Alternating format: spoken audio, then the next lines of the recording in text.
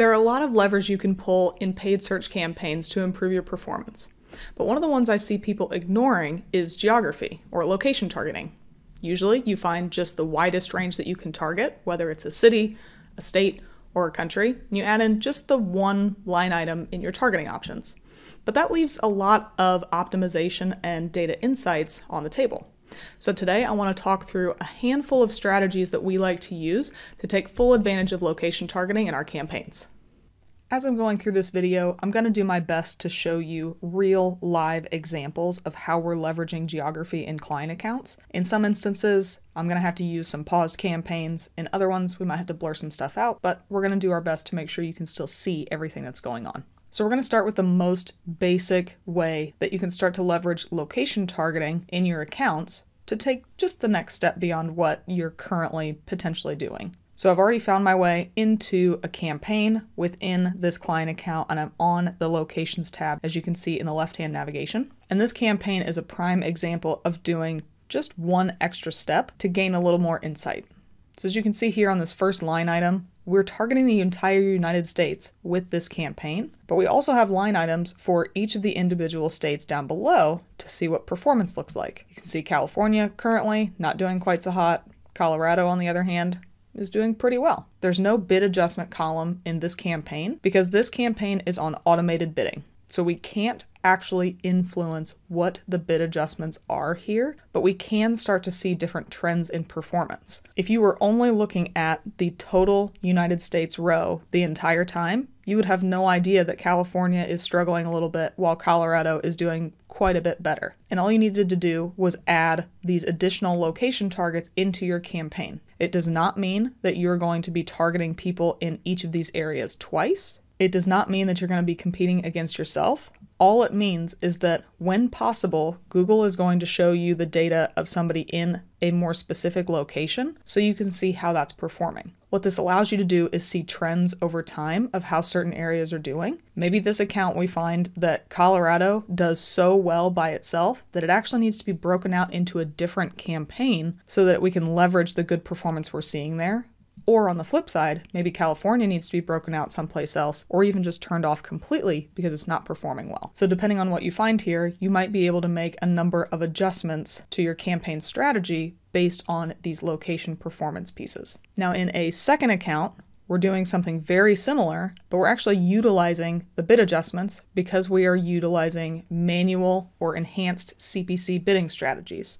So if you are not using a smart bidding strategy and you're only using manual or enhanced CPC, you can actually adjust the bids for each of these locations that you have set up in here. Currently, they're only set up at the state level, but if we wanted to, I could make adjustments further into Georgia just by narrowing down into, let's say, the Nielsen DMA regions. And now I can come in here and I can make adjustments for Macon or Albany. If I were to check the box here, I could edit the bid adjustment and add a target. So now there would be a new line item on that previous page that was for Macon, Georgia, in addition to Georgia, that had a separate bid adjustment for it. So if you're utilizing manual or enhanced CPC bidding strategies, you're not utilizing these location line items just for insights into the data. You can actually act on them in the exact same way you would adjust any other bid modifier. But the examples I've shown you here are really just targeting an entire country with the same type of language, but segmenting data in those campaigns by the geography that the people are in.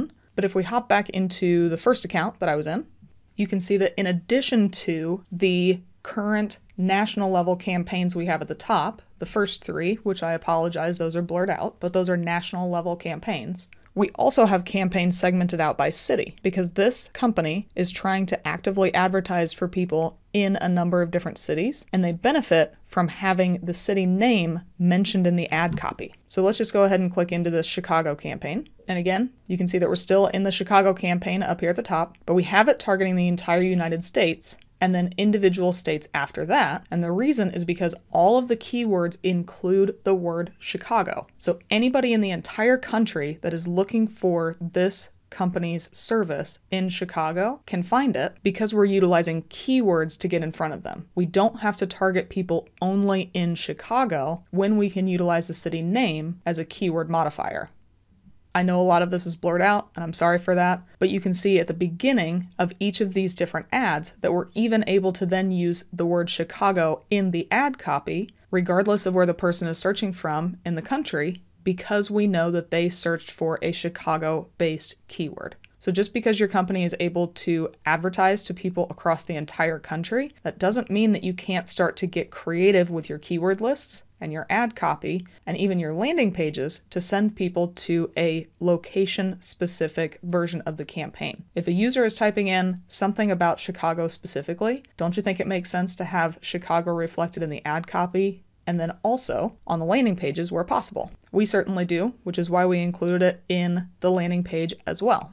We're able to customize that because we know what the person is searching for. One of the nice things about Google Ads as well is that even though you can't do it for landing pages, you're still going to have to be pretty specific with those. If you wanted to customize your ads, so I hopped back here, and let's just create a new one just so we can look at it. Responsive search ad.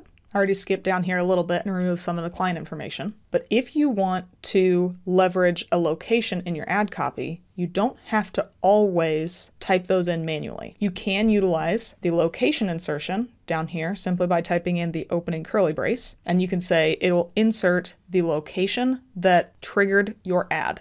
And you can utilize either a city, a state, or a country, depending on how specific you want your ad copy to be. You can also then put in default text just in case there's not a more specific location that pops up. But this is a super easy way to start to include some of the different geographic locations in your ad copy, even if you send somebody to a national level landing page, or maybe your business is smart enough that it has a website that will detect a user's location and send them to the most accurate portion of your website based on that location. So then you could use dynamic insertion in your ad copy. Your landing page would then dynamically reflect where that user is in the country and what they're looking for. And you'd have a much more geographically focused user experience, even if it's a nationally focused campaign. Overall, I know that this video is relatively niche and might not necessarily speak to the vast majority of you, but I've always found it intriguing of how people will do the most that they possibly can with keyword strategies, landing page testing, all sorts of other things around